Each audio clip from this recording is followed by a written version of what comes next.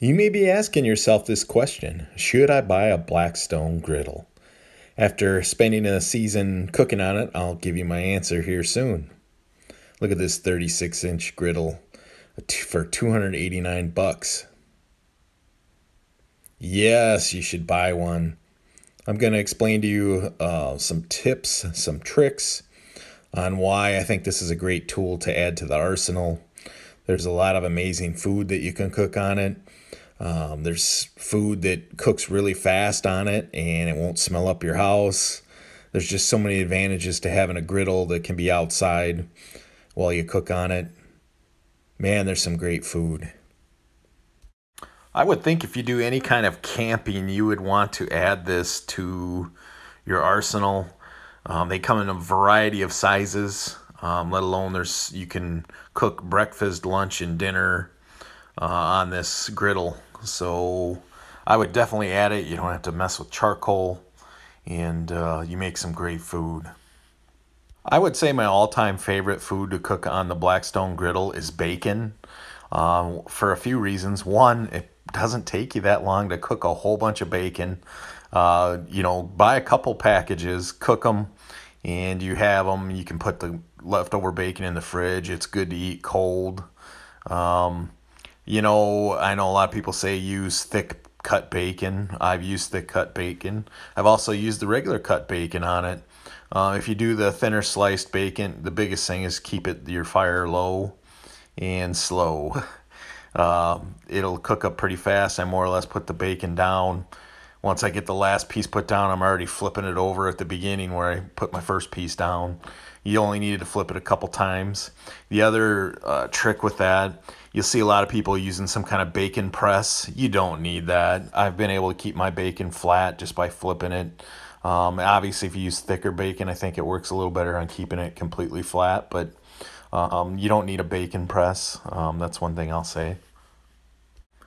Don't get me wrong, I still have a charcoal grill that I use. I think each grill has its purpose, and I think it's okay to, if you like smoked meats, like to do any kind of smoking, you're going to want to use your charcoal grill for that, or your smoker.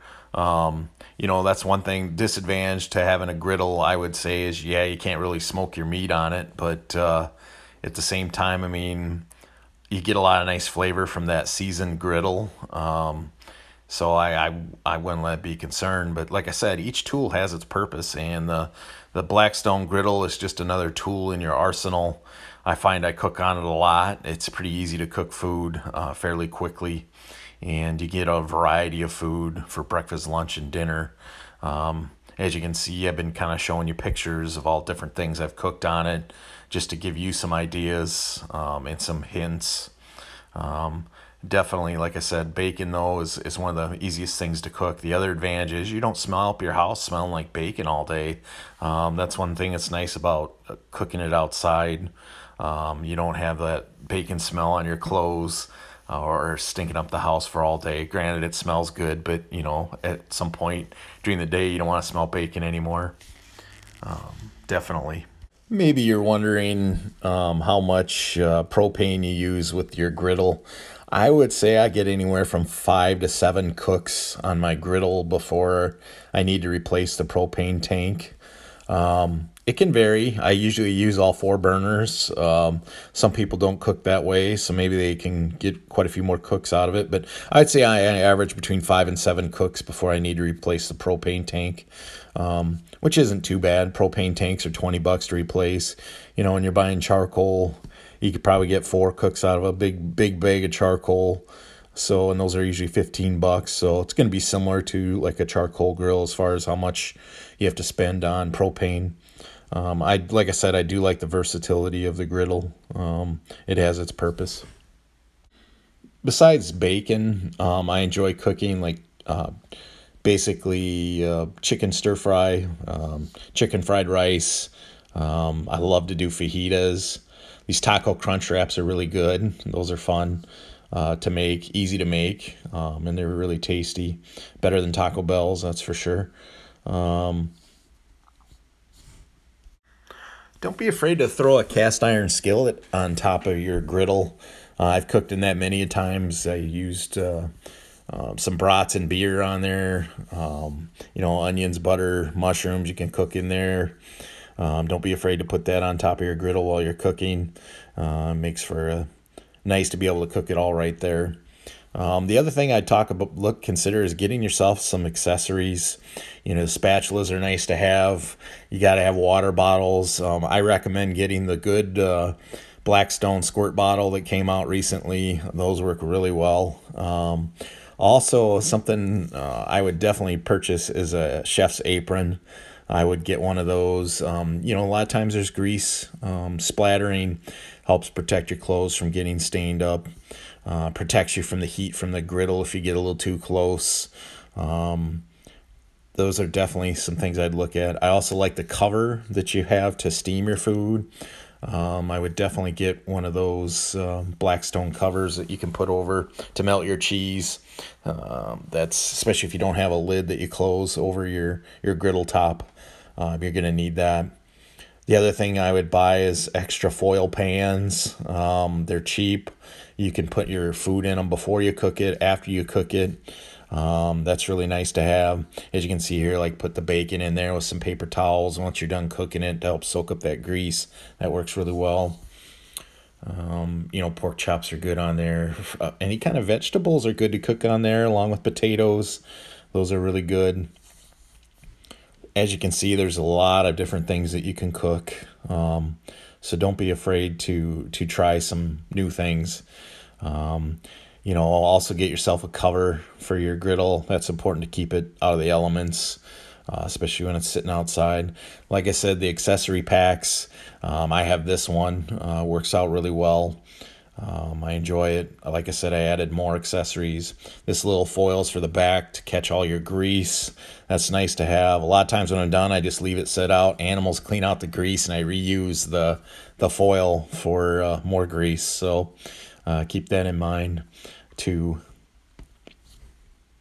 Another reason you should consider buying a griddle, whether it be Blackstone or another brand. I prefer the Blackstone, but there's a lot of other brands out there as well. But the biggest thing I think by getting one of these is how fun it was. The beginning of the pandemic here, I believe we bought ours in April here. We were doing a lot of cooking at home, and we found a lot of different foods that we've never cooked before, and the whole family really enjoyed it. So I think it's one of those things that creates a new, fun and exciting way to cook food at your house. Did the newness wear off a little? Yeah, after a few months, but I'm still trying to come up with ideas and different things to cook. But it definitely, it makes it fun to cook again. So, and this is just one tool in the arsenal, so keep that in mind. Breakfast is really awesome to cook on this as well.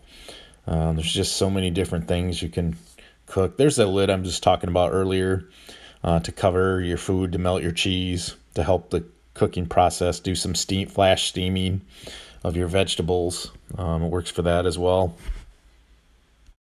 I guess the big thing is don't have too many expectations going into this. I mean, if you're looking for a taste of particular meat, smoked meat, you're not going to get it with the griddle, and I don't think you can go in thinking, hey, this is going to be the ticket for that. It's not. This isn't the tool for smoking your meats. That's for your charcoal grill, your smoker. It's okay to have several tools in the arsenal, definitely to grill and enjoy your backyard. But definitely the griddle is a tool to add to your arsenal. There's so many different things you can cook on it. And the thing is, it cooks pretty fast. I mean, you can throw your food on there in no time and have it done. So you got to keep that in mind. And as far as cleanup goes, it's pretty easy. You just scrape off while it's still warm, scrape off the food that's left over. Wipe it down. I always use paper towels, and then I put a little bit of oil back on so that way it isn't rusting. And it's pretty easy to do. There's my trusty chef apron. I really like that. Cooked cabbage. That was something I tried on there that was really good, along with bacon in there. Those are really good as well. So just keep all this in mind when you're thinking about purchasing one. I know I thought about it a long time, and finally I just decided to get a griddle, and I'm really glad I did, and I hope that this video helps you make your decision. But I tell you what, it's been a lot of fun. It's been very enjoyable. There's so many things you can do. There's so many people out there doing customization. They're making their whole kitchen around the griddle, which is kind of fun to see. There's a lot of videos, a lot of information out there. As you can see, I even put a picture of my charcoal grill in here. It has its purpose too. I wanted some smoked pork chops, so I used some apple wood in with the charcoal to give it that smoky flavor. Once again, this is another tool for the arsenal. As you can see, the Blackstone, though, has done my family well. We've enjoyed it. We've had a lot of fun. I even tried cedar plank trout on it.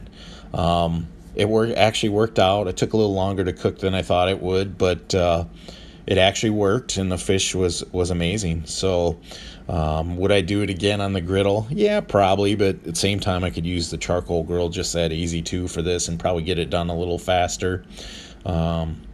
But I tried it, and it worked. So, I mean, there's nothing that you can't try on it. But at the same time, you want to be efficient, too, when it comes to cooking some of this food. So keep that in mind. I think one thing that the griddle is really nice to use is to toast your buns with whatever you're eating. It adds another element of flavor, crispiness to the sandwich you're eating. Definitely is nice. Also, Blackstone has a lot of nice spices available and seasoning. These are some of the few that I have. I really like steakhouse. I like cheesesteak. Cheesesteak is great if on mashed potatoes, believe it or not.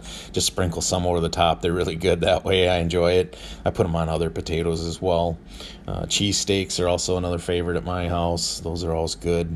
Don't be afraid to substitute hamburger instead of doing ribeyes or skirt steak. It's a little less money that way, but yet it still tastes really good. So that was just another tip for you on that. But these turned out really well, and they were really good to eat. I think some of the best brats I've ever made are on the Blackstone. I actually pour beer right over the top of those and let them cook, and I just do a little bit of beer at a time, let them bathe in it, and I use some of that all-purpose seasoning that Blackstone has, and they're the best brats I've ever had, and I've had several people tell me that, so that's another tip for you to make good brats. Get some beer brats. Actually, if you pick up the brats from Aldi, the beer brats, those are really good. I've had all the different brands, and those turn out really well. As you can see, this chicken feet look really good. There's that cast iron skillet I was talking about. You can bathe your brats in that beer as well on there. That's another way of doing it. That works out good. Got to have that dome. That's nice for steaming everything, steaming your vegetables, melting cheese. Oh yeah, you can even cook steaks on the Blackstone griddle. I've done it quite a few times. They turn out really well. Even put some corn on the cob on the griddle. I've done that. Should have probably cooked it a little longer, but that's okay. You learn every time you do something, so keep that in mind too when you're using the griddle. There's just a lot of different things you can do. Keep track, learn. You learn by doing, so don't be afraid to try something new. French toast turned out really well. What's nice is you can cook a whole bunch of it at once, so that way you can eat with your family instead of cooking one at a time type of thing like on your kitchen stove. This turned out really good and was yummy.